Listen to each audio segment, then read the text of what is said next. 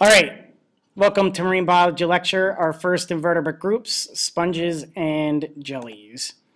Our first group will be the phylum Porifera, which are the sponges. Basic anatomy of sponges. These are organisms that, the one and few only group of animals that have no true tissues. They are just composed of cells. The mesohyal is a jelly-like layer between the two layers of cells.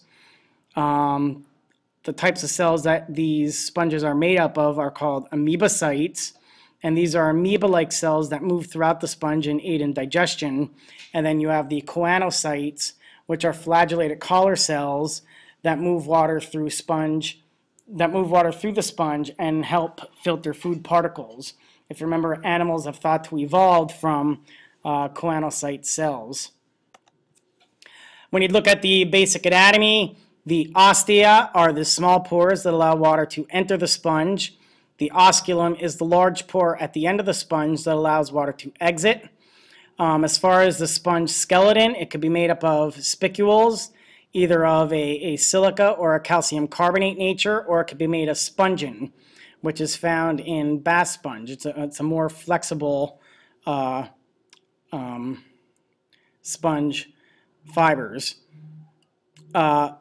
Sponges themselves are sessile as adults. When you're sessile, that means you cannot move, and therefore they are attached to a substrate, so something that's on the bottom of the ocean floor. However, remember that at some point during their life cycle, all animals are motile. Because the adults are sessile, it is the larvae of the sponge, which is motile.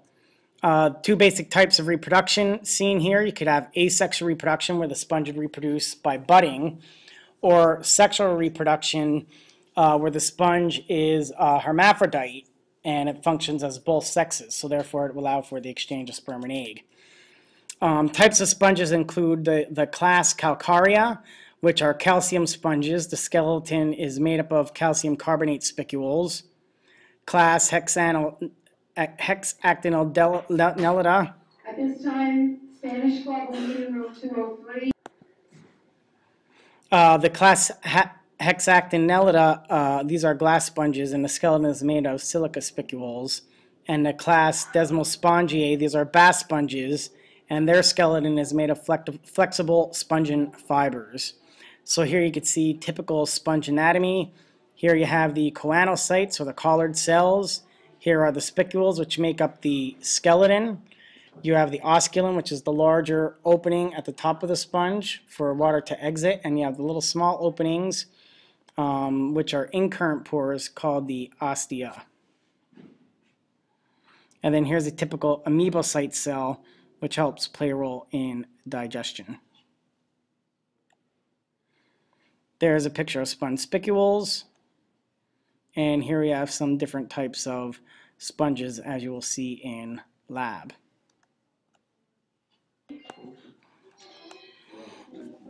All right, our next phylum is phylum Cnidaria, which are the jellies. Basic anatomy. Cnidarians are Cnidaria because they have special cells called cnidocytes, which are stinging cells. They have tissue layers that include both the epidermis, which is the outer tissue layer, the gastrodermis, inner tissue layer, and the mesoglea, which is a jelly-like layer between the two tissue layers. They have a nerve net, which is a simple nervous system without a brain. They have radial symmetry, which is symmetry around a central axis, which means it has no right or left sides, just a top and bottom surface, so a dorsal and ventral surface. And if you look, there is the radial symmetry of a sea anemone. Just kidding. Body forms. The two types of body forms in cnidarians are the medusa and the polyp. The medusa form is the motile form, and that means when you're in the medusa form, as seen over here, which is of the true jellyfish, the mouth and the tentacles face down. In the polyp form, which is typical of a sea anemone, that is a sessile form, so that means it's not motile, and the mouth and the tentacles face up. You could also see this in Hydra.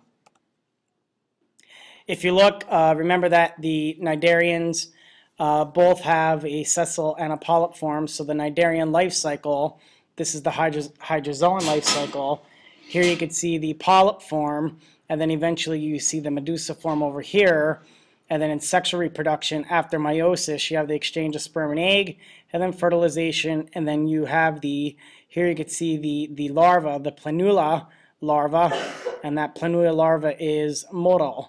So that would eventually move around, and you can see the cilia there, and would find its place onto a substrate, and then eventually the polyp would start to grow, which would be the adult hydra. Here you can see the type of asexual reproduction occurring here in the hydra. That would be budding.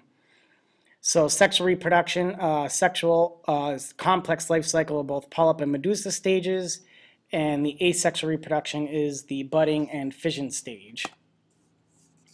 So our classes of cnidarians.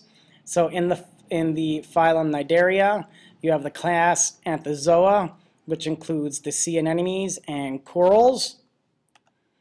You have the class Scyphozoa, which are the true jellyfish. So these are the jellies. And there you can see a wonderful representation of the medusa stages. You have the class Hydrozoa, which are hydroids and hydroid-like animals.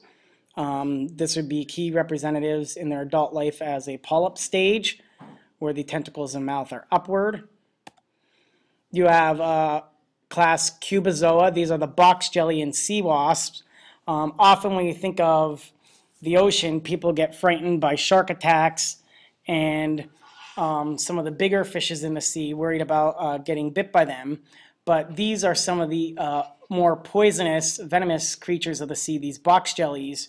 And they live in the more tropical waters. And in Australia and Hawaii, where you could have box jelly blooms, a jellyfish swarm of box jellies. Basically, you look at water temperature and mood lighting and conditions.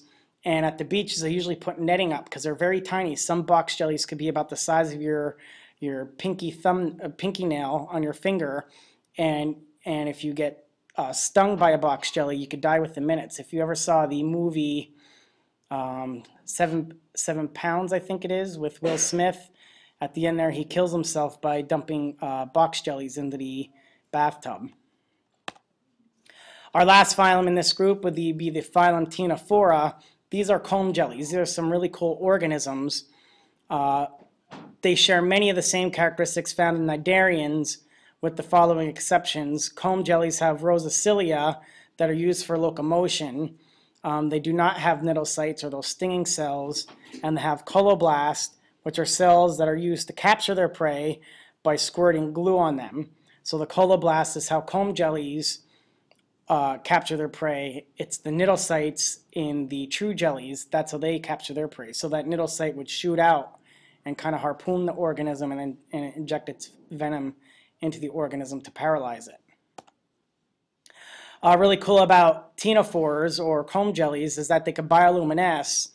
And you could see in both pictures here, you have two classes of comb jellies. You have class Nuda, which are the comb jellies without tentacles, and you have a class Tentaculata, which are comb jellies with tentacles.